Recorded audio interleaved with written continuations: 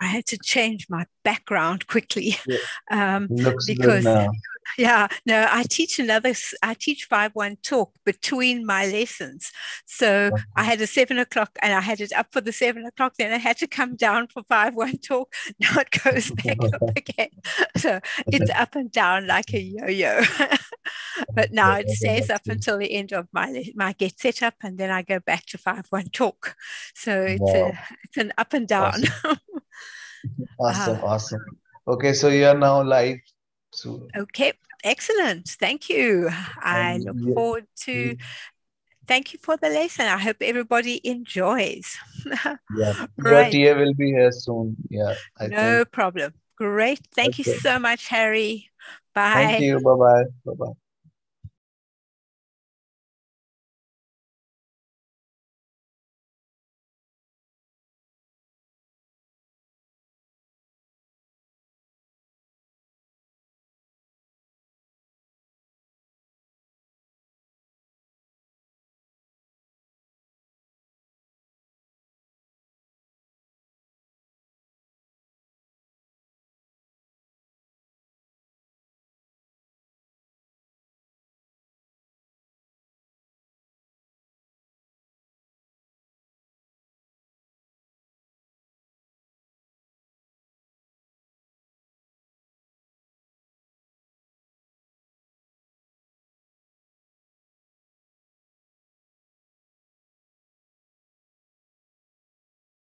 Mute start video. Welcome to everyone who is coming to listen to the live stream today. We are going to be streaming, we're going to be starting our class in about 5 minutes, as soon as other people start arriving. I hope you will enjoy the smaller animals and some of the very big animals of Australia. This is the second of the series. The first one was yesterday, and now this is the second one today on animals of Australia. I do hope you all enjoy your time, and I will see you all in about 2 minutes.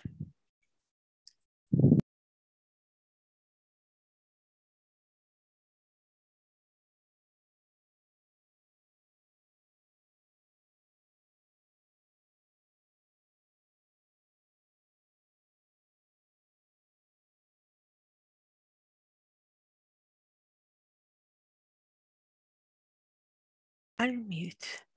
Start video. Hi, Lester. Welcome.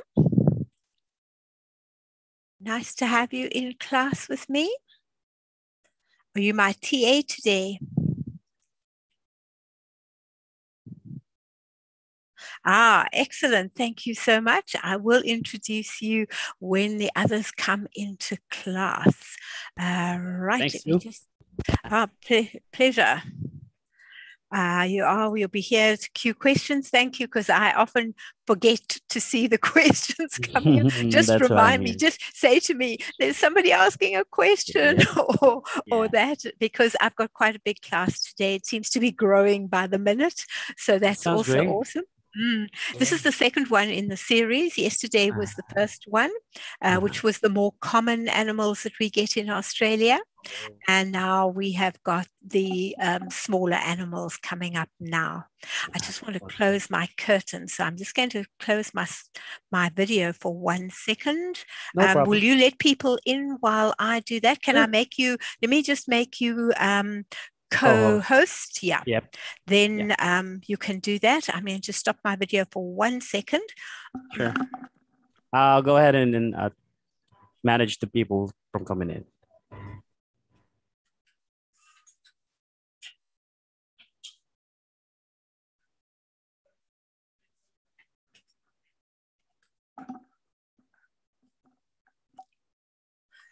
Excellent. I'm back.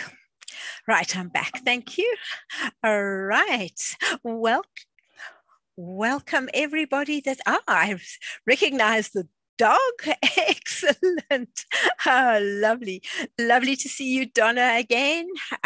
Tega, welcome. And Wanda, lovely to have everybody in class. This is awesome. Hi, welcome, Wanda. And Tega and Donna, lovely to see everybody today. And we've got a nice big class today. Please feel free at any time to hop in and ask questions, because I often don't see hands. Oh, welcome, Tega. Lovely to have you in as well. If you'd like to type in where you are from, if you don't want to tell me, I love to know where people are from so that we are able to talk to people, to know where you are. I live on the other side of the world, so for me, it's awesome.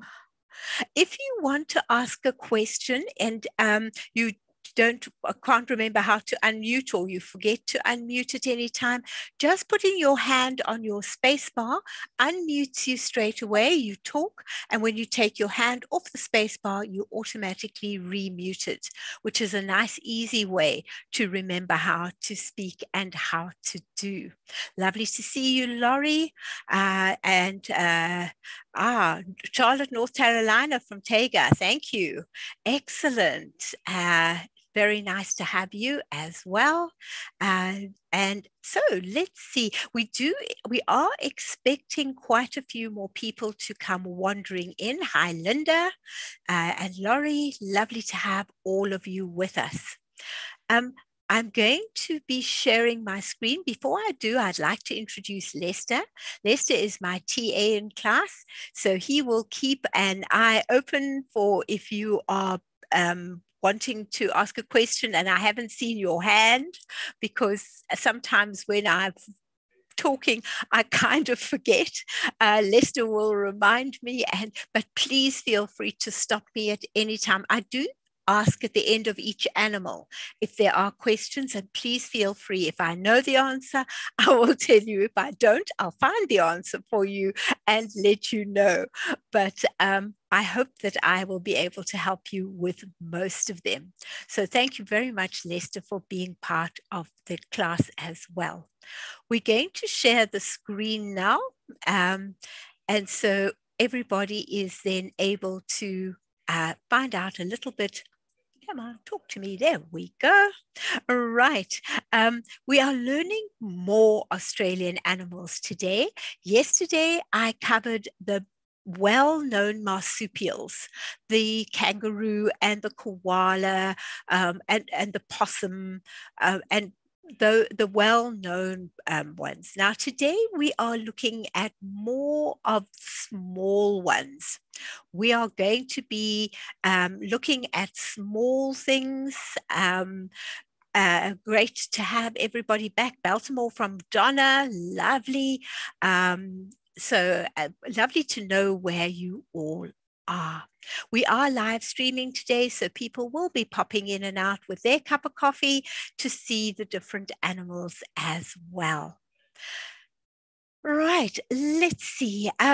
We learn from each other. So if you know something that I don't know, or somebody asks a question and I go, please feel free to jump in and say, but I heard this, or I maybe learned that. So that, hi, Mary, lovely to have you in class too. Thank you. It's very much interactive. I want you to please take part in the class as well. If you want to just sit and listen, you're very welcome. If you're joining by live streaming, the best way to participate is to join, register a class, and then you can really take part.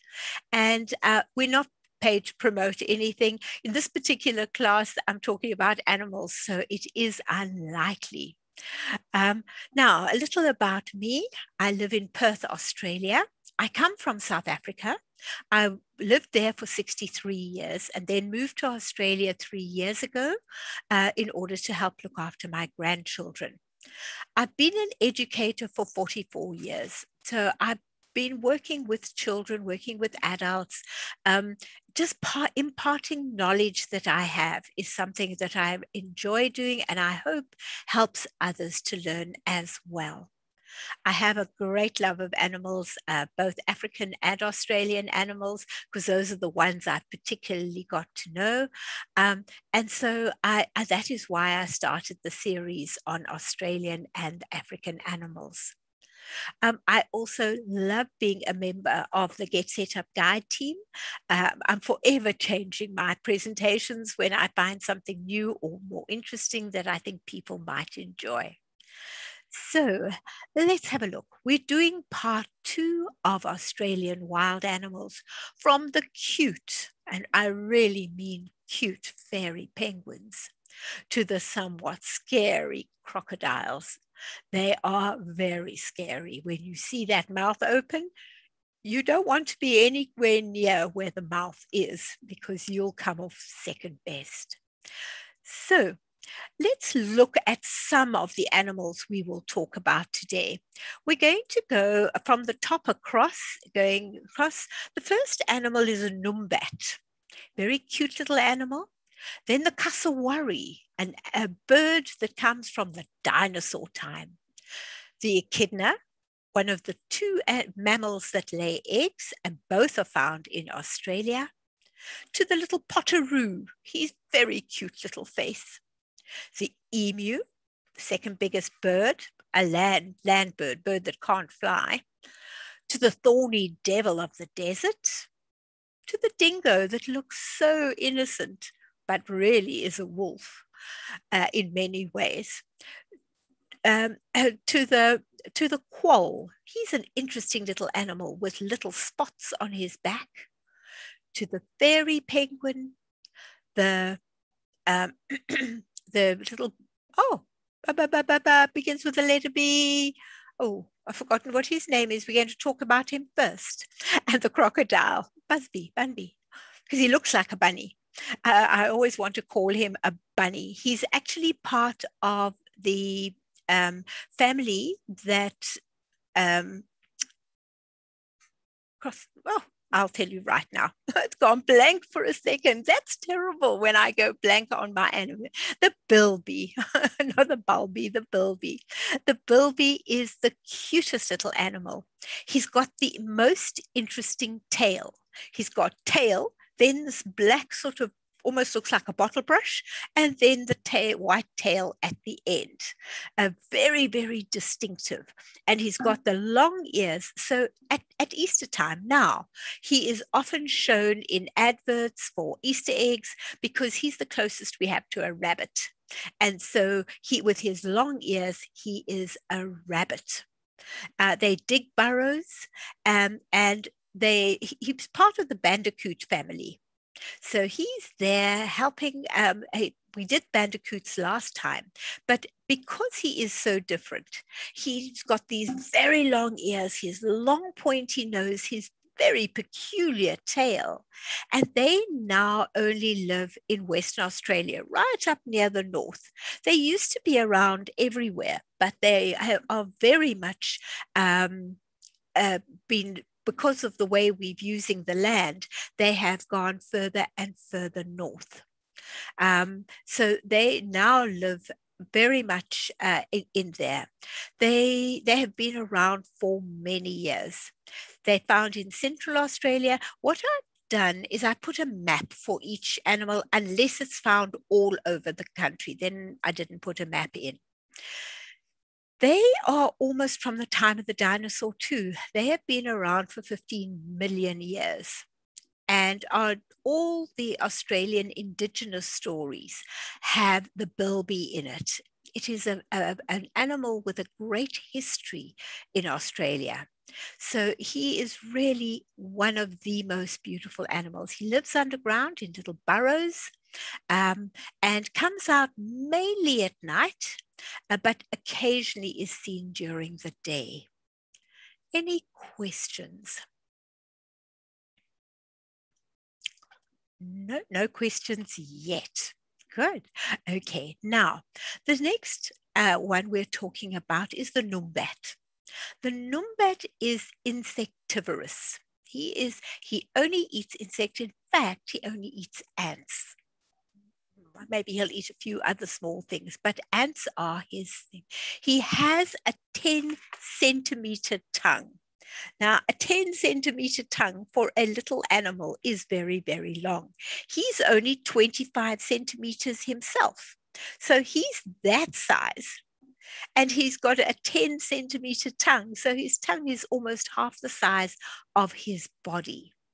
And this tongue can go into the anthills and consume the ants. He eats an incredible amount of ants every day, and he doesn't need water. He gets all the liquid that he needs from the ants and termites that he eats. So those are his source of liquid, because when you live in the desert, there isn't an abundance of water, and we have a big area of desert. We really do. We have an enormous desert running through the center of Australia. And so a lot of animals live there, not that many humans.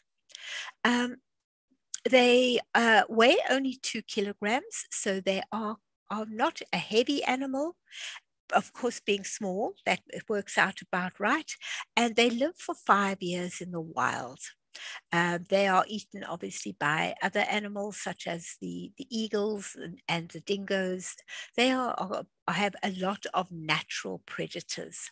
So, but they still manage to live for 5 years, which is pretty good. Any questions? Yes. Yes. Are their bodies immune to the ant bites?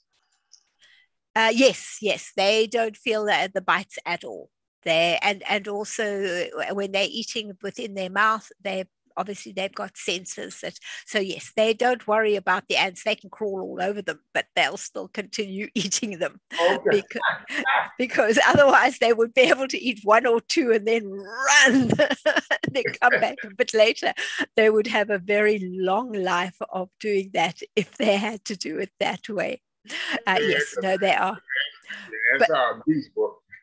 But those tongues are amazing. If you see the length of this tongue coming out, it's almost like a chameleon. It goes on and on forever. Oh. And so he's able to dig with that, and it's kind of sticky, so the ants stick to it. So when he takes it takes in a lot of ants at the same time. It's not just one at a time. Right, now this is a very strange little animal. He's got such an endearing face. He's called a pottoroo. He's also part of the kangaroo family. You can see by his strong back legs and little front legs. There are lots of animals that fit into the same family as the kangaroo, and he's the pottoroo. He's the long-nosed one. There is a short-nosed one as well, but you don't get it in Australia. It's a nocturnal animal, so you don't see it very often. And they live in strange places. They live in forests, not in the trees, the over forest. They live in the under forest. So they live under the trees, under the leaves. So it's if you literally see it if you tread on it, because otherwise they are pretty clever at keeping themselves out of sight for both the other animals that want to eat them and us. They live 5 to 6 years, and they are found in what they call the understory. That is the undergrowth of a forest in Tasmania and southeastern Australia. They live on the fungi, fruit, flowers, seeds, nuts, insects. So they eat anything that creeps or crawls along the ground, as well as any of the little plants that grow there as well. But a very, very interesting looking little animal. Any questions?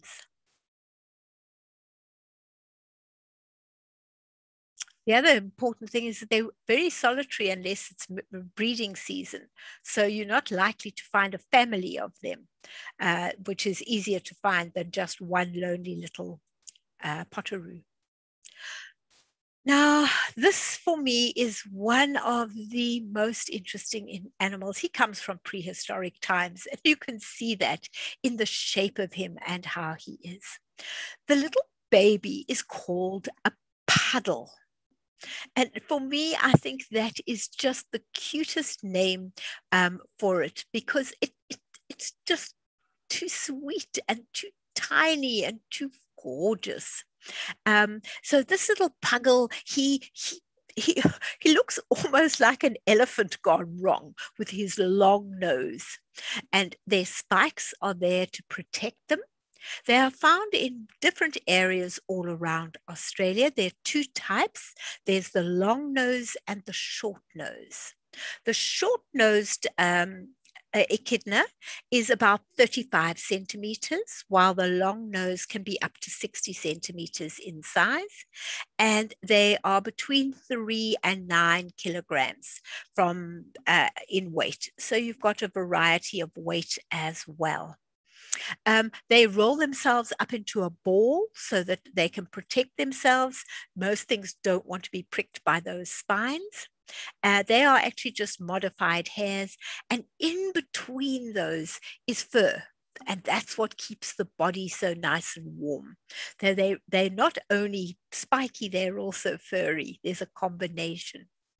They walk slowly, they live slowly, and they live a very long life. They are able to live up to 50 years. They come from the prehistoric time, and there are only two animals that are mammals that lay eggs. The echidna is one and the platypus is the other. They are both found in Australia as natural creatures in Australia. So they really are a strange animal. And what happens is they lay an egg, but they lay an egg in the pouch. So they're still part of the family of marsupials, because the egg is laid in the pouch. The egg then hatches and the teats are in the pouch, so the baby can start drinking milk straight away. So it's a whole little ecosystem all of its own. They have the most amazing mating ceremony. It is quite the strangest one I have ever heard. When they are getting ready to mate, it's about to be mating season. What happens is the males all come along and they follow behind her, nose to tail, nose to tail, nose to tail. And for about a month, they follow her.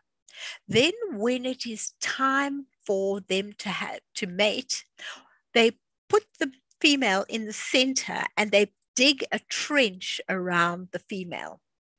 The males then get in the trench, and the idea is to boot out the other males.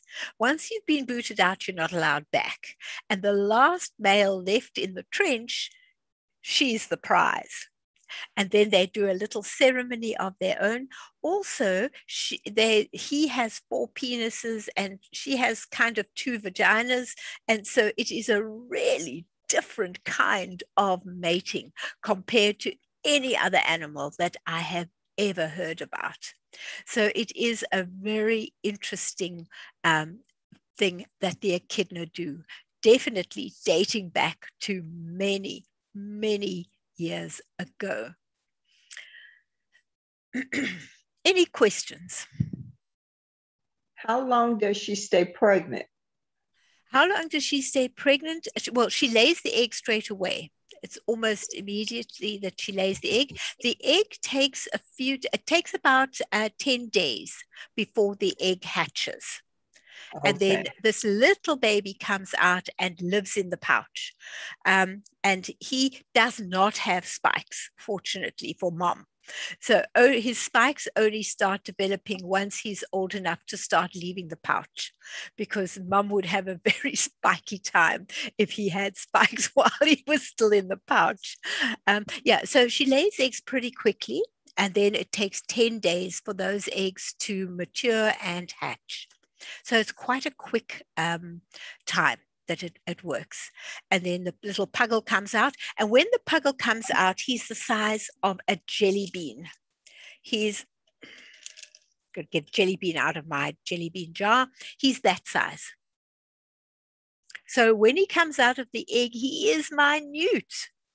But then he lives in the pouch and continues to grow and grow and grow until he's ready to come out of the pouch. So they are very, very, very small. So it is such an interesting thing. It's being an egg-laying mammal, but the egg is in the pouch. All right. Any other questions before I go on? Yeah, one more question. What contributes to their long life? You said they live up to 50 years in captivity and maybe 45 years. In the wild, yeah. They live because of their very good system of being able to roll themselves up into a ball. And when they're in a ball, nothing can get into that ball.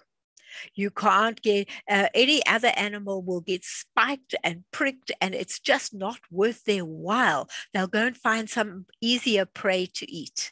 And so that their mechanism of being able to protect themselves is really, really good.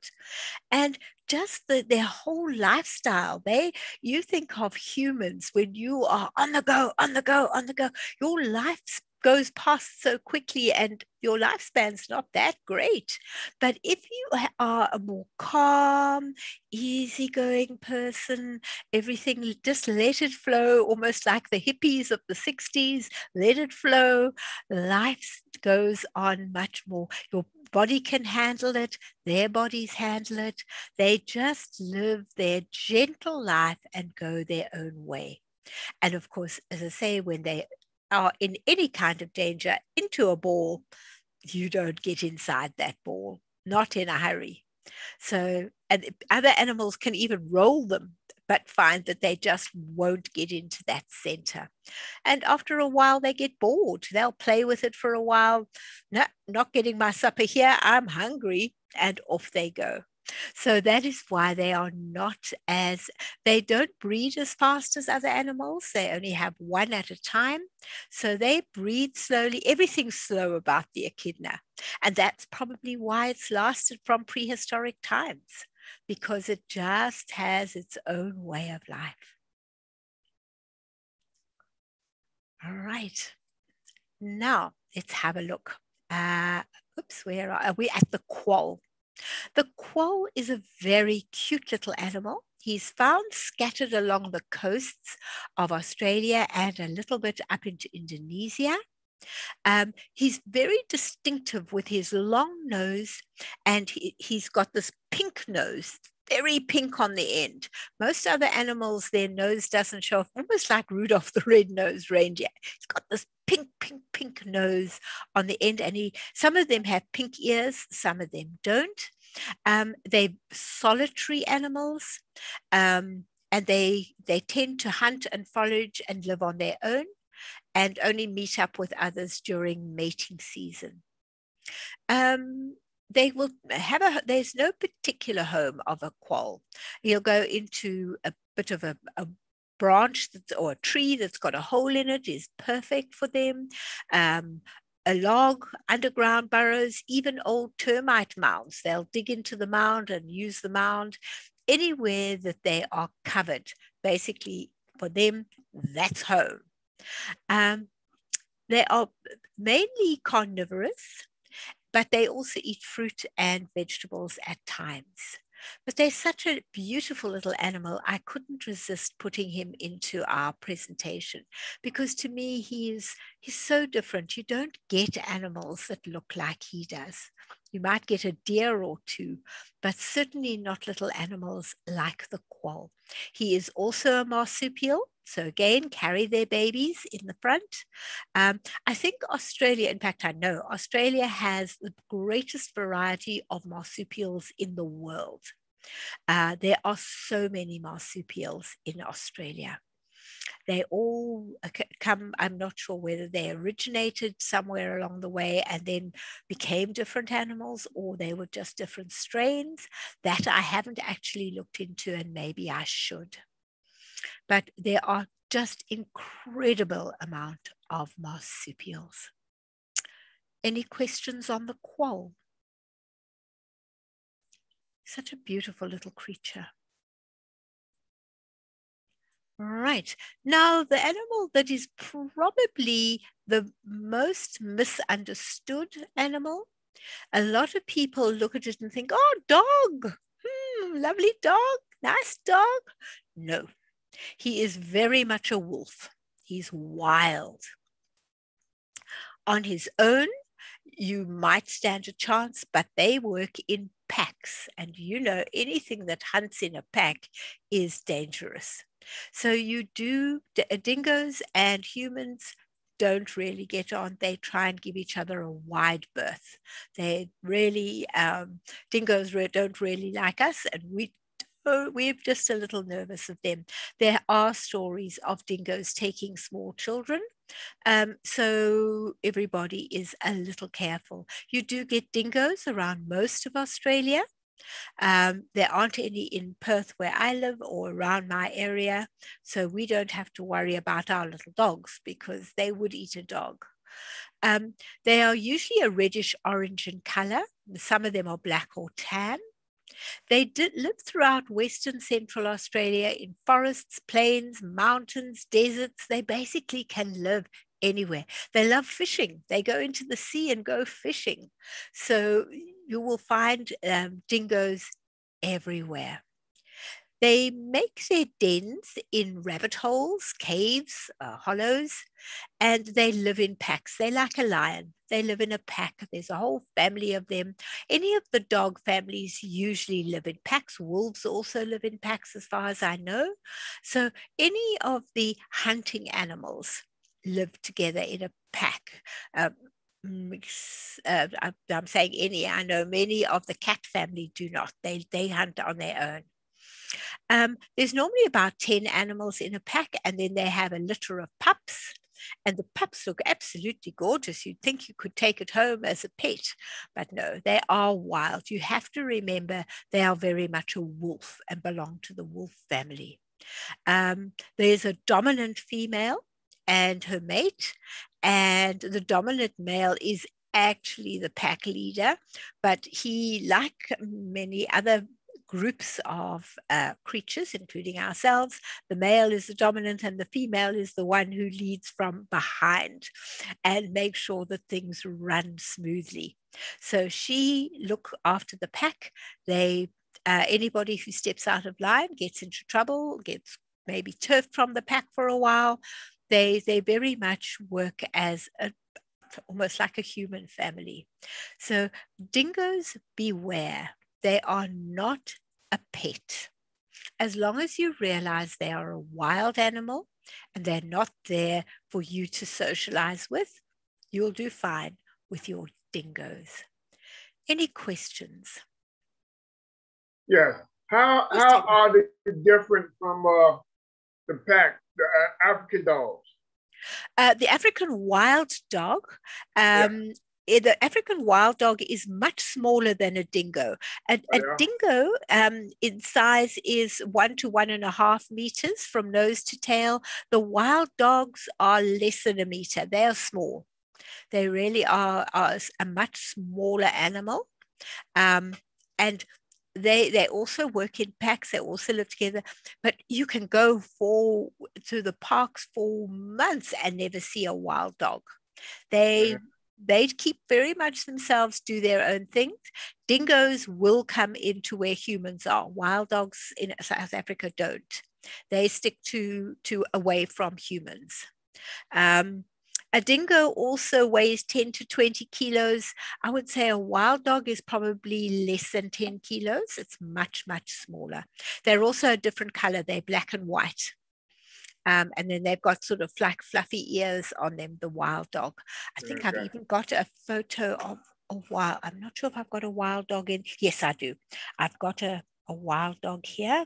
Let me just get you a wild dog. Yeah, there's the wild dog. If you can see it, that is the, well, I've just got to find out where I am and where the camera is. There we go. Those are wild dogs. Those are African wild dogs. So they do look very different to the dingo. Okay. I've got my calendars from South Africa when I was there. So yes, there is a difference between the two. Any other questions? All right, now we're moving on to the crocodile. There are just 2 species that are found here in Australia. We have got the freshwater crocodile, which is found nowhere else in the world, and the estuarine crocodile, which is the one that is salt and freshwater, a combination where the sea and the rivers combine. They live in lakes, rivers, freshwater bodies, saltwater, brackish water. They have got one of the strongest bites of all the animal kingdom, but they can't chew. They are totally unable to chew. They are only able to swallow whatever they have eaten whole. Then they swallow some rocks, and then they move and they grind the food using the rocks. Their jaw does not move side to side at all. So it's very interesting that that's why if somebody is eaten by a croc and they cut open the croc, the body's still there in the croc because it hasn't been destroyed yet because it can't chew it. Interesting with the crocodile and how it's hatching depends on the temperature. If the temperature is 32 degrees Celsius, then, so that would be about 80 something in Fahrenheit, because 40 is 107. So if we work down a little, you would be able to get it into Fahrenheit. And then if it is above that, all of the crocodiles will be male. The whole batch of eggs will all be males. If it is below 32, then they'll all be female. So it depends on when those eggs were fertilized and laid. That is whether you're going to get a batch of male crocodile or a batch of female crocodile. So interesting that temperature can play such an incredible role in the animals. The crocodiles are usually between 4 and 5 meters long. They are big. And they can weigh up to 1,000 kilograms. So they are not small by any stretch of the imagination. They're very good at hiding themselves as well. If you look at the picture on the bottom right-hand corner, there's a crocodile lying on a branch. Now, if you are not being observant, you could lean against that tree just to have a rest, or put your hand on the tree as you're wading through the water, and you would be a very interesting crocodile lunch. Because lying there, they do disappear into the foliage, or into, even when they're lying on the ground and there's just, the pebbles are different shades, it's quite difficult to see them. So if you are in croc territory, then you must be aware that crocs are around. We had a thing on the news not so long ago where a croc was crossing a bridge from one side of a river to the other side. He decided not to swim. He decided to cross the river. So they had to close the bridge and give him space in order to get himself across and then down back onto the ground on the other side. So that was so interesting to see that they wander wherever they would like to go. Now, they live for up to 30 to 40 years, and they are also come from way, way back. Many people say from prehistoric or just after prehistoric time. So we have lots of, although our human population is young, our animal population dates back to thousands of years ago. Very interesting that it does that. Any questions?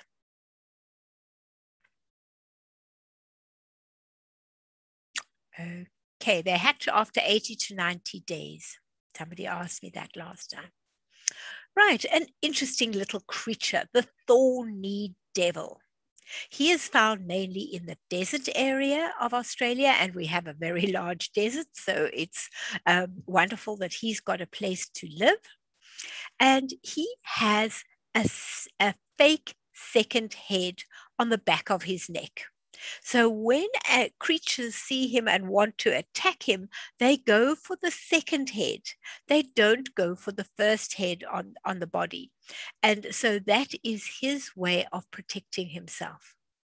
Because there is a lack of water, what he does is he gets to where there's a little bit of dew on the grass early in the morning, and by rubbing against it, it goes onto his thorns, and they have like a little pathway through them to his mouth. So every one of his thorns, horns, whatever you want to call them, has its own little path to his mouth. And all that water that rubs off any plants as he's walking, if he rubs up against anything that has liquid on it, that will immediately be taken to his mouth. And so that is a very, very clever mechanism that he has in order to survive and be able to live in the desert. They eat black ants. Now we know that ants, there are always lots of ants in an anthill, but they eat 1,000 ants a meal.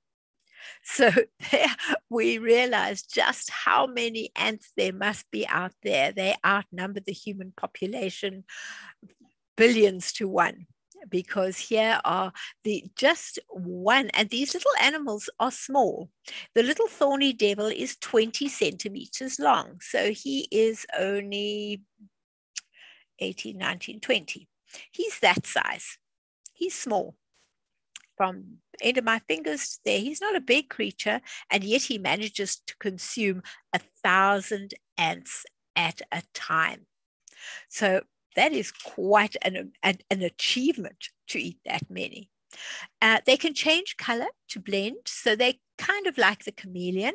They will blend in according to their background so that they are able to protect themselves from the anything that wants to attack them or you eat them as well. Any questions? Any comments about this very strange little animal? All right. Now, the most dangerous bird in the world is the cassowary. Far more dangerous than an eagle. He lives on the ground. He's one of the 3 walking birds. The biggest of all the 3 walking birds lives in Africa, and that's the ostrich. The second biggest is the emu, which we find on in Australia, and then the third is the cassowary. Now, the first time I saw a cassowary, I thought somebody had taken a pot of paint and had painted this poor creature's head, because the head is a vibrant blue and then a very, very vibrant red below it. And then a horn, it almost looks like a hoof turned upside down on top of its head. And it's made of the same stuff as your nails. So it is a hoof of sorts, but that is on the top of its head. Now, its bite is not its worst thing. Its feet are. It has got incredibly big fingers with very long, sharp nails on them. And those are what will hurt you more than anything else. They are able to, first of all, kick you and scratch you. And the scratch is so deep it can reach your veins. So it is one of the most dangerous birds from its feet point of view. They have descended from the dinosaurs, and you can quite understand that they have by the look of what they look like. They have this wattle underneath that we get from the turkey, but they belong the same thing, and then their helmet. and that's on top of their head. They live in the rainforests, and they are very important for the rainforests because they spread the seeds. So they eat and then they poop, and the seeds are then able to be spread all over and new plants can grow. So if the cassowary were to disappear, the rainforests would disappear too, because they are the main source of germination in the rainforests. So they are very important to the ecosystems. We just have to be very careful of them, particularly if we get too close. Just look at them from a distance, and it's wonderful. Any questions? As I say, probably the most interesting bird. Now, the other flightless bird, that is the second biggest flightless bird in the world, is the emu. And the emu are, in fact, one of the animals that show on our coat of arms. We have a kangaroo and an emu on the Australian coat of arms. So it is an important animal in Australia. This is the one time the man does more than the lady when it comes to incubating. The lady lays the eggs and the man then incubates them. He has to sit on them for up to 8 weeks. He doesn't eat, he doesn't drink. He loses 2/3 of his body weight during this time. And 10 times a day, he turns these eggs over. When they are laid, they are very, very light green. And as they mature, the color of the egg changes to a very dark, rich green color. They are large eggs. They're not the largest. Your ostrich eggs are the largest. They are that size and are equivalent of 14 ordinary chicken eggs when you open an ostrich egg. This is about half the size of an ostrich egg, but still a really big egg, bigger than a duck egg, probably double the size of a duck egg. And these eggs turn this vibrant green. They are very fast runners. They can jump, they can swim, which is unusual for a flightless bird. Most of them don't swim, but the emu do. And they are the only bird with a calf muscle. So that's why they can run so incredibly fast. From the pelvic structure, it helps him to sprint at 50 kilometers an hour. Now, that's a fair speed to go. Your 100 kilometers would be your 60 miles. Oh, we'd have to do a calculation. Maybe I must do some calculations for these. And the stride is 3 meters long. It's the same stride that a kangaroo can jump, the emu can run. So they both, one jumps, one runs these incredibly big strides. That's halfway across a highway, your 9 meters. 3 lanes of your highway is one jump one step of the emu. He really has incredibly long legs. One of the interesting things about an emu, he can't go backwards. If he wants to see something behind him, he's got to do a U-turn and go back. He can't just take one step back to go and check on something that he thought he saw. He would have to do a complete turnaround to go and look at it, which I found a very interesting thing. And then I started looking at other birds. Not that many birds step backwards. So I'm not sure if it's something that happens with all birds. I think, again, I must do some research on that. Right. I know that an ostrich can walk backwards, but because they've got those very long legs. Any questions?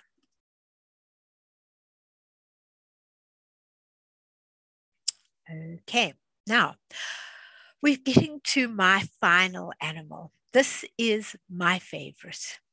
When I lived in Africa, we had the big black and white penguins. Very cute, very nice, very smelly, but we used to go and look at the penguin colonies when we were down on the coast.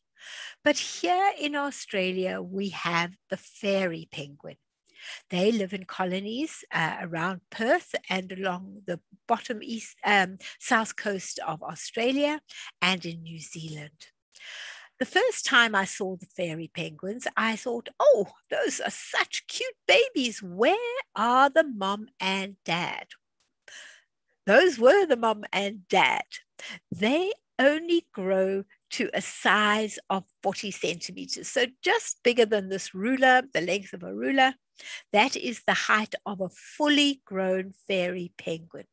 The little baby fairy penguins are too adorable. They're about that size. And they tootle around and run around. They are just too sweet. On one of the little islands, just off the coast of Perth, you're able to go and see the fairy penguins up close because they spend most of their time in the water and they come in out of the water just to sleep late at night. But if they are being rehabilitated, then they are kept on this island where they are busy getting them. Something has gone wrong. They've been hurt in some way. And some of them are actually bred while they're there, but they are then released. But these little penguins make the most amazing noises. They are very vocal. And they really do make the strangest sounds. They cheep, they hiss, they bark like a dog, they squawk like a chicken, and they growl like a dog. So you hear this cacophony of sound coming out of all the different ones as they are playing. They have a central area that you could walk around and watch them playing, and they are too delightful for words. They are serial monogamists. That means they are with that one bird for the entire breeding season. They may come back to the same one, but they won't look at another one while they are doing that. They choose their female very carefully, and then they do a little dance. Once they've chosen their female, they hold their arms up and they wave, and then the lady chooses which one she thinks is waving the best. And then they go off and do a little dance together and head off into the dunes where they will lay their eggs. Again, the female lays 1 to 2 eggs at a time, and then it is incubated by their partner.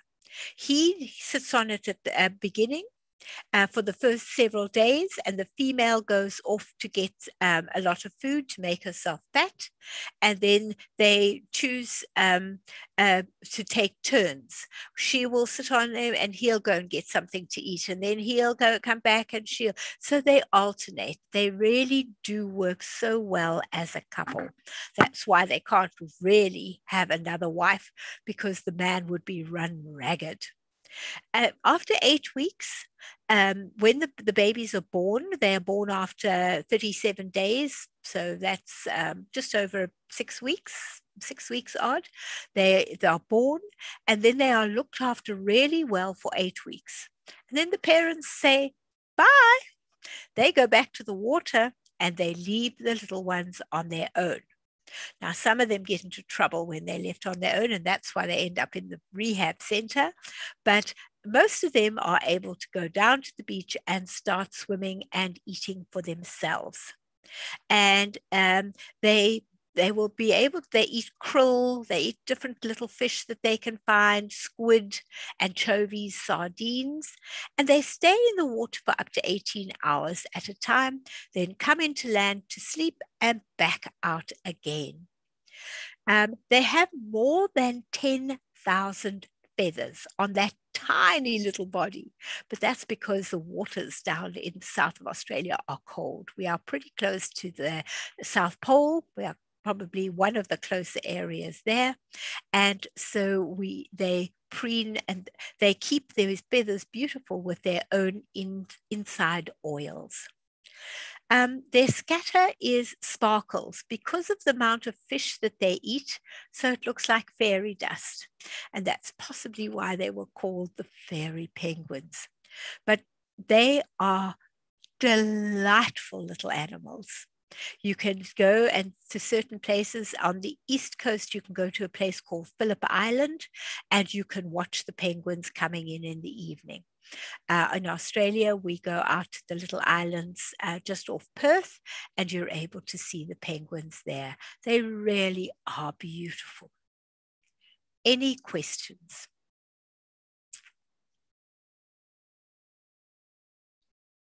Anybody seen a fairy penguin? No? Okay, right. Well, that is the end of my presentation on the smaller unknown animals of Australia, or lesser known, I should say, animals of Australia. I'd love to hear if you want to see more on different animals around the world. I'm considering doing animals on different continents, but I need a little feedback to find out if people would be interested in finding out about those, just so that we get an idea as to what will make it a wonderful experience for you. The idea is for us to be able to share and give you enjoyment while you are listening, and to learn at the same time. If you would like a copy of the recording, you can just request it at help@getsetup.io. You will get that in my newsletter. I will, my little email I send, it will be there. And also a link to the feedback so you can help us with more ideas. Some of the other classes I do on animals are the first one on animals of Australia, and then I do 2 series on wild animals of Africa. And those are both available in April. Well, let's see. Oh, it's April already. So this month. All the lessons hopefully will be up by the end of the weekend. They are going to be putting up for the whole month. So you'll be able to see if you're interested in seeing any more.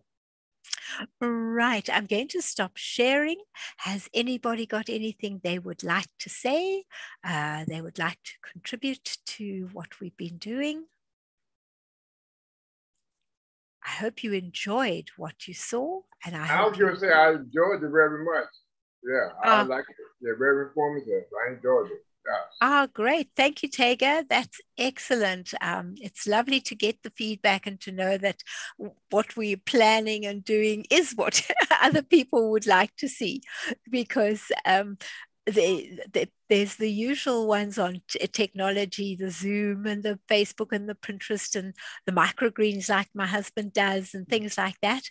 But I chose to go off on my own tangent, as I usually do. I do my own thing. I enjoy learning about different animals all over the world anyway. I love animals. Excellent, excellent. I'm so glad you were able to enjoy it. This morning I did my first Boredom Busters for seniors, and that was also a very interesting one. I do Boredom Busters for children, and I thought, why not for us? So I have now introduced Boredom Busters for seniors as well. So it's and that was great this morning. It only went up last night, and I had, I think, 9 people in the class. So it was great fun to be able to come up with new ideas. I've got 18 different ideas that I've put up, and I'm intending to put up more so that there's a variety and there's fun for everyone in different things.